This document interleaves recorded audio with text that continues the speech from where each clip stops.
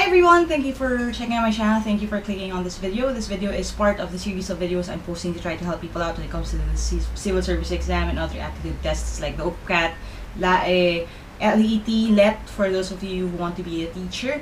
And this video in particular is going to be about Venn diagram. So if you notice, medyo may background noise kasi tag-ulan nga nito sa Manila. But good news, we have finally secured okay lighting. Okay? So, ibig sabihin, dahil meron ng ilaw, pwede na akong mag-lesson kahit gabi. And, masaya rin kasi, ibig sabihin nun, pwede na tayo mag-record ng live, Facebook live events where I can teach you all. So, exciting stuff, more stuff coming up.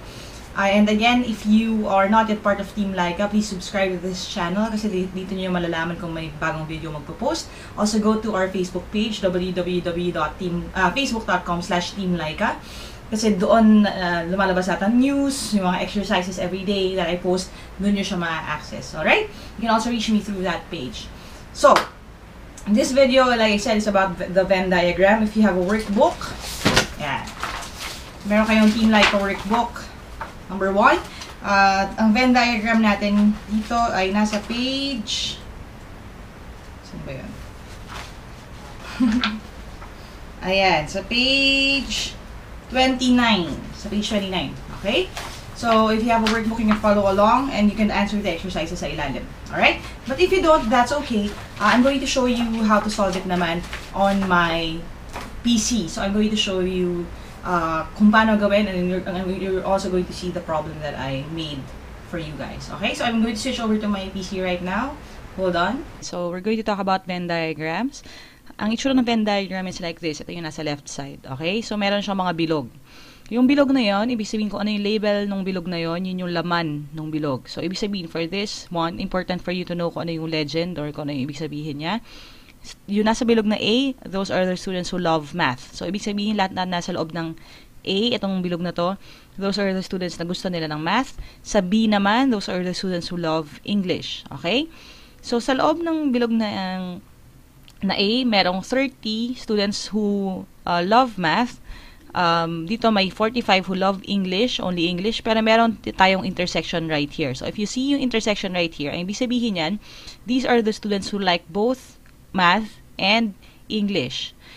14, itong 14 na to nasa labas, ibig sabihin, itong mga estudyante na to, ayaw nila ng math, ayaw nila ng English. Probably recess ang favorite na ng subject. Okay? Taas-taas yung ng kamay yung mga i-thumbs up ninyo kung isa kayo dun sa mga students na ganun. Alright? So, ang best way for us to know kung paano mag-deal with Venn diagrams is for us to answer yung mga questions na usually lumalabas. I'm just going to erase all of the ink here. And then, we're going to start. Okay. So, sabi, how many students only like math? Ang mga words that you have to take note of are, yan, yung only. Okay? Nakita niyo yung only? Pag sinabing only, ibig sabihin, ayaw niya ng ibang subject. Gusto niya math lang. So, pag tinignan natin yung Venn diagram na to, incomplete siya actually kasi walang label nasa gitna. Pero ang 30, okay, ito yung mga estudyante na gusto nila ng math, pero kung natitingnan niyo, walang intersection dun sa B, hindi siya affected ng B. So, ang answer sa unang question is 30. 30 ang number ng students who only like math. Itong part na to. Okay? Ngayon, number 2, how many students like neither math nor English? Pag sinabing neither, ibig sabihin not either. Ibig sabihin, negative, ayaw niya. Ayaw niya ng math, ayaw niya ng English. So, again, itong mga nasa bilog na to are the people who like math, English, or both. So, ang tinatanong, how many students ang ayaw ng math at English? The answer would be ito, yung 14 yung nasa labas. So, the answer here, number 2 is 14. Okay? Ang key sa Venn diagram is a little bit of arithmetic, pero more on comprehension. Kailangan nyo malaman kung ano talaga ang hinahanap. Okay? So, again, you have to understand yung question. Number 3, how many students like both subjects? So, sabing both, okay, it's another important word to take note of. Pag both, ibig sabihin, pasok siya sa dalawang bilog. So, again, we have yung intersection na to. Ngayon, the thing is, hindi natin alam, okay, exactly kung ilan yung nasa gitna. Pero pwede tayong magkaroon ng clue dyan if we know kung ilan yung students in total, okay, na sinurvey. Okay? Kasi intersection din natin alam. So, ganito ang gagawin natin, ha? For example, ang nakalagay is that if there were sabihin natin 40 students who liked math, okay, idudugtong natin ito doon sa tanong. So ganito, if there were 40 students who liked math, how many students liked both subjects? Okay, so huwag kayo maka-confuse kasi bakit 40 dito dito 30. Ang key dyan is yung kawalan ng word na only.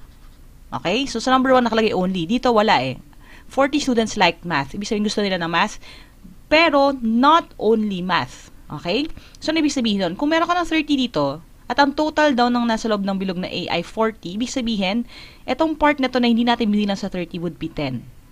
So, the answer here na how many students liked both subjects would be 10. Okay? So, number 4, how many students did not like math? So, pag sinabing did not like math, ibig sabihin nasa loob ng bilog na A. Yung mga gusto ng math, ang hinahanap natin yung not, ibig sabihin yung nasa labas.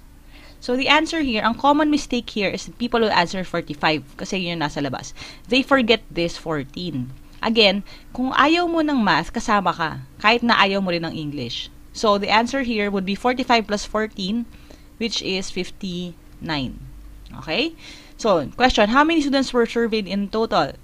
So, i-add lang natin sila lahat. So, you have 30, 10, which is 40, 45, so it turns into 85, plus 14, which is 99. So, the answer here is 99. Okay? Alright, so I hope you learned something new today. If you did, please click thumbs up. That way, alam ko na nakakatulong sa inyo yung mga videos. It really is encouraging when I see a lot of people na may thumbs up dun sa videos. Kasi ibig sabihin nun, I have to make more content related to that topic. Okay? So, I'll see you on my next video. There are more of these coming up really soon. And quick announcement, if you are going to take the civil service exam on March 2017, there is an upcoming relatively free, super discounted review event coming up. It's going to be held in Horizon Ministries in Manila. So, ang bayad doon is just 50 pesos, 50 pesos, para lang sa review materials that you're going to get. Okay?